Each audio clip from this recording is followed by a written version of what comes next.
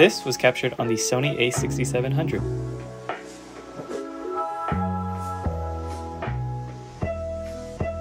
Hey everyone, welcome to Ultimate Tutorials. My name is Victor Melcher from Moment, and today we have the Sony A6700 with us. In this video, I'm going to give you a brief overview of the Sony A6700 and show you how to get started using this camera right out of the box. So let's get into it. Now, the Sony A6700 is the first new camera to be added to the A6000 line in 4 years. It features a 26 megapixel back-illuminated sensor, so you can expect to get great detail out of your stills for photography, and you can also shoot in 4K 422 10-bit color at 120 frames per second. It also now features a flip-out screen, which can help a ton for content creators and photographers wanting to get a variety of angles to shoot from. And this camera was designed with hybrid shooters in mind, so it takes both photos and videos incredibly well. So the first things you'll need to know about before shooting right out of the box are batteries and SD cards. The Sony A6700 comes with a NPF-Z100 battery, which these are actually the same batteries that you'll find in the A7 and also the FX lineup. So if you own an A7 III and up, say an A7 Mark IV, a Sony FX3 or FX30, then the batteries you already have will be compatible with the A6700.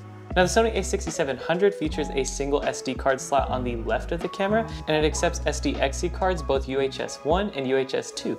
Now, if you do want to take full advantage of this camera and shoot in the high frame rates like 4K 120 and the SNQ modes, then Sony recommends shooting in a V60 speed or higher SD card.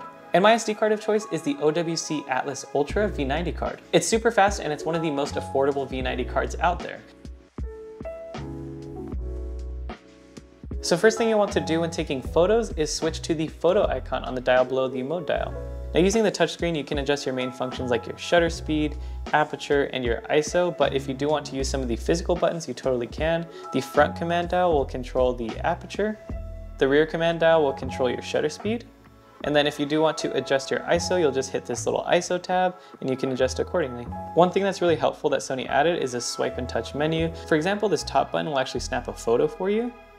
The red dot will record. The person icon will show you the recognition target. So say if you want to focus on human, animals, birds, insects, cars, trains, you can set the recognition target and that's what it will focus on. You can adjust the touch function, so you can do touch focus, touch tracking, touch screen, touch shutter, so if you just tap the screen, it'll take a photo, touch automatic exposure, or you can just turn the touch function off. On the bottom left corner is your playback, and again, you have your shutter speed, your aperture, and your ISO, and you can just easily adjust those with a touch of a finger. On the bottom right corner, you can adjust your creative look, you can adjust the white balance, the focus area, and the drive modes. You can do all of that just on the touch menu.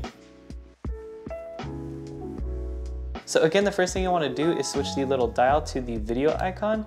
And as you can see, the touch menu has also changed to have video focus functions now. So at the top, we have the record button, we have the soft skin effect, we have the recognition target, which it does disable the soft skin effect if you go to animals, because obviously animals, you can't really soften their skin. We have the touch function, which I like to leave it on touch tracking, just so I can tap and have it automatically focus on a subject.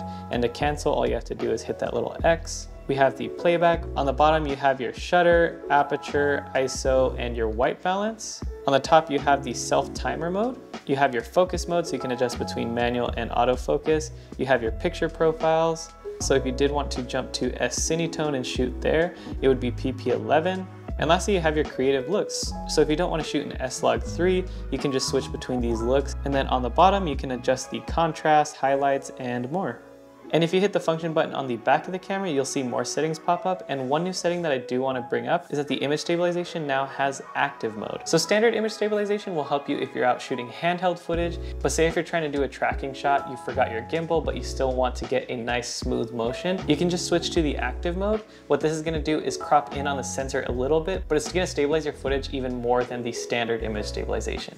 One more set of menus I want to show you for shooting video are main menu 1 and main menu 2. And you can get to those by hitting the menu button on the back of the camera and going down to the little house icon, and you can see main menu 1 and main menu 2. Here in main menu 1, you can adjust your frame rates, so if you do want to go and shoot 4K 120, you totally can. Two other important settings that you'll want to go down and adjust are the file format and also the record setting. So the file format, this is where you can adjust if you want to shoot in 4K, HD, or one of the more or less compressed 4K formats. I prefer to stick to XAVC S4K. Another one is the record setting. So you'll want to click this, and by default it will be in 8-bit, but you'll want to switch to 422 10-bit because this will give you the most color depth out of your footage. Next is main menu 2. And this is really important if you want to shoot in S-Log3. So you'll want to go to log shooting setting, turn log shooting on, and now you can shoot in S-Log3. If you are shooting in S-Log3, the first thing that you'll notice is that your screen is incredibly desaturated and gray. And that's because you're shooting in S-Log. This is the most desaturated profile. You'll want to shoot in this if you plan on color grading your footage in post. But you don't have to make yourself suffer and look at a super desaturated screen. There is one more setting you'll need to change in main menu 1, and I will show you that right now. So we will click the little menu button one more time, and now under main menu 1, you can go down to S-Log3. This says select LUT. So now you're shooting in S-Log3. This is what it naturally looks like. And all you have to do is switch to S709. And it's not actually gonna change your raw out of camera footage when you shoot in S-Log3. All it's gonna do is give you a preview in the monitor so that you can get a better idea of what your footage will look like after you color grade it. Now, if you want to shoot in S&Q mode, which stands for slow and quick, or time lapses, the first step you'll have to do again is switch that little dial to S&Q. And if you do select S&Q, you can go into the menu again, and you will go under image quality, and then you will see S&Q settings, click that, and now under frame rate settings, you can pretty much adjust how slow you want it to be. And once you selected that, you can go down to the record setting, and always make sure you're shooting in 422 10-bit just to get the most color out of your footage.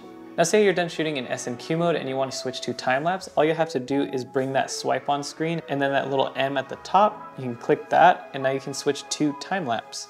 And to adjust your time-lapse settings, you will just go to the menu, and right under S&Q settings is time-lapse settings. Here you can do your frame rate settings so you can shoot at whatever interval time at whatever frame rate.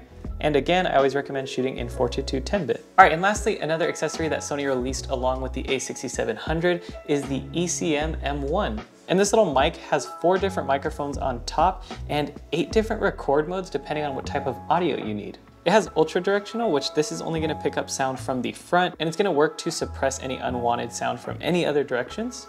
We have stereo, which this will pretty much pick up realistic positioning from the left and right channel. You have a super directional front and rear separate. So this will pick up audio from the front on channel 1 and then audio from the rear on channel 2. Or if you want to have it both on the same channel, you can just switch it to the super directional front and rear.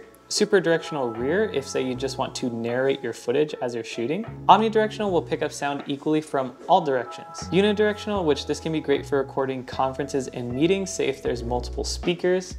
And then super directional. Super directional is pretty similar to ultra directional. It's just gonna capture a slightly wider field of sound. And lastly, it does come with this cool windscreen if you're filming outdoors in windy areas.